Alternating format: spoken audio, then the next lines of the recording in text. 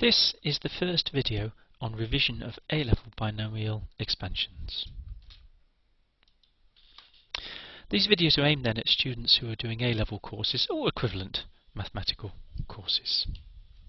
The intention is not so much to teach binomials as to demonstrate how you might solve typical problems that come up in examinations. However, before we do that, we need some videos to remind students of what a binomial expansion represents and what we mean by the coefficients for different terms. And so in this video we're going to demonstrate that the coefficients follow a well-defined pattern. If you're happy with all of these and you want questions, go straight to video 3. So what is a binomial expansion? In simple terms, you can use a binomial expansion when you have something in brackets to an integer power. So here's an example. You can see I've got brackets 1 plus x and I'm putting it to the power 4. 4 is an integer.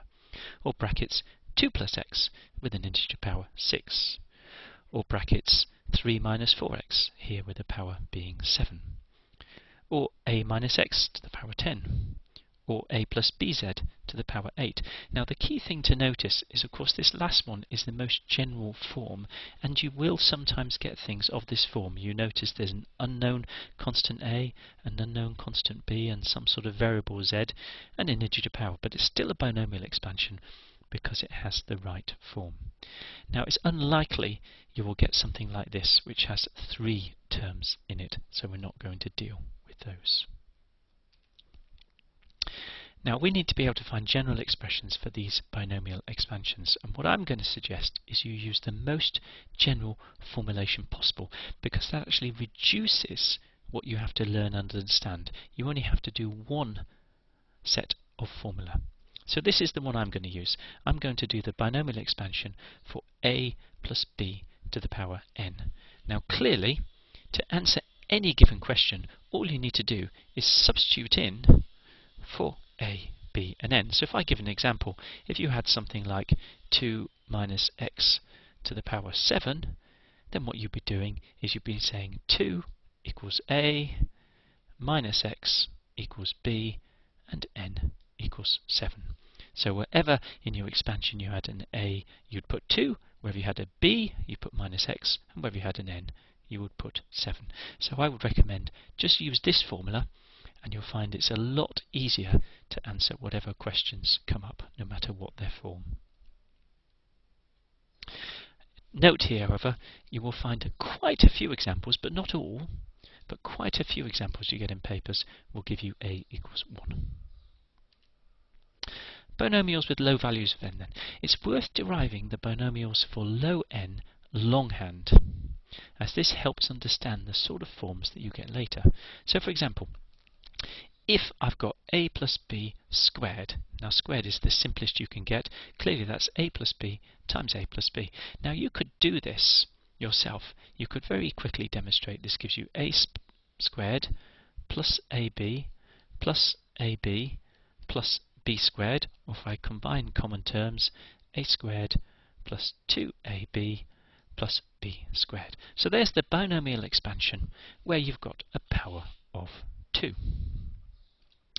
What happens then if we have a power of 3? So now I want a plus b cubed. Now what I'm going to do is I'm going to write that as a plus b squared times a plus b, because if I do that I can use the result from the previous page where I've already expanded a plus b squared. So now a plus b cubed is the same as a squared plus 2ab plus b squared, all times a plus b.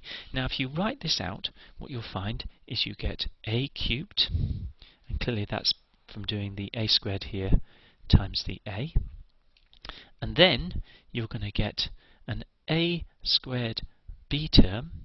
Now if you look at the a squared b terms, you'll see you're going to get this a squared multiplied onto this b, and you're going to get this 2ab multiplied onto that a. So what you're going to end up with is 1 plus 2. Next, I'm going to do the a b squared terms, and if I look at the a b squared terms, if I use black, you'll see you get this one multiplied on this one, and this one multiplied on this one, so you end up with 2 plus 1, and then finally you end up with b cubed. So you end up with a cubed plus 3 a squared b plus 3 ab squared plus b cubed. So there's your binomial expansion if the power is 3. And you're probably thinking, yeah, I can manage that, not too hard. What happens if we go to 4? Now I can do the same pattern again. I can say a plus b to the power 4 is the same as a plus b cubed times a plus b. And of course I already know a plus b cubed because I've just worked that out. And so now I can multiply these out. Now I'm going to do this directly. You can do it slower if you want. You get a to the 4 plus 4 a cubed b plus 6 a squared b squared plus 4 a b cubed plus b to the 4. Now if you don't believe me, pause this video and multiply it out yourself just to confirm you're happy that can be done. Now the key reason we've done this is to ask, can you see a pattern developing? So what I'm going to do is overlay all these answers together.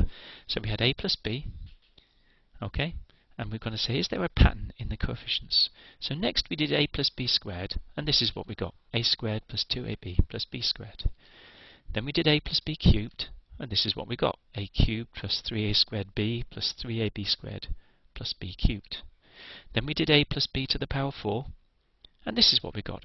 And so the question is there a pattern here? So what I'm going to do is write down just the coefficients. So if you're saying, what do I mean by the coefficients? You'll see I'm multiplying a by 1, I'm multiplying b by 1. So I've written 1 and 1. Here I'm multiplying a squared by 1, b squared by 1. So you see I've put a 1 and a 1, and then I'm multiplying ab by 2, so I've put a 2. The next one, I've got a 1 times a cubed, a 3 times a squared b, a 3 times ab squared, and a 1 times b cubed. And you see the coefficients 1, 3, 3, 1. And obviously for the last one, you'll see the coefficients are 1, 4, 6, 4, and 1. So all I've done here is use a sort of grid to mark how the coefficients change. So here I had n equals 1, then I had n equals 2, then I had n equals 3, and so on. Now why is that useful? If you look at this grid, what you'll notice is the coefficients are the sum of the two coefficients above. So if you look at this 2, you'll see it's come from 1 plus 1. If you look at this 3, you'll see it's come from 2 plus 1. If you look at this 3, you'll see it's come from 2 plus 1. If you look at the 4 down here, you'll see it's come from 3 plus 1. If you look at this 6, you'll see it's come from 3 plus 3, and so on. So I'm not going to prove why that's the case, and you don't need to prove that for A-level, but it is a useful insight, because what this means is if you wanted, you could now say, right, I can easily find the expansion for n equals 5 without doing all this long multiplication, just by doing this table. So I write a 1 here, and then 1 plus 4 is 5, 4 plus 6 is 10, 4 plus 6 is 10, 4 plus 1 is 5, and then a 1. And so now you know the coefficients for a plus b to the power 5 without doing any difficult computation at all. However, the key thing is it would be rather tedious if you had to use this method to go up to, say, n equals 10 and beyond. So it's a useful insight, and what it tells us is there's a well-defined pattern. So in summary, in order to write down an expression for a plus b to the power n, we need to find the coefficients of the different terms. And so we've found this. A coefficient of a to the n is 1. We've got a coefficient, and I've called it f1n. Okay, so n because the power is n, and the 1 because I'm doing a to the n minus 1 times b. And then I've got a coefficient f2 comma n, the 2 because I've got a to the n minus 2 times b squared, and the n again because it's a plus b to the n. And then we've got f3n, and you'll see that's a to the n minus 3 times b cubed, and so on. And so our real challenge when we're doing our binomial expansion is to ask ourselves, what are these coefficients? Now we know they have a very strict pattern. And so we can write them down easily. For the squared term, f12 is 2. For the cubed term, f13 is 3, f23 is 3. And for the fourth power, f14 is 4, f24 is 6, f34 is 4, and so on. But what we haven't done is said, okay, what happens for a more general and much larger n? So what the next video do is going to say, okay, how can we find what these coefficients are for a much larger value of n?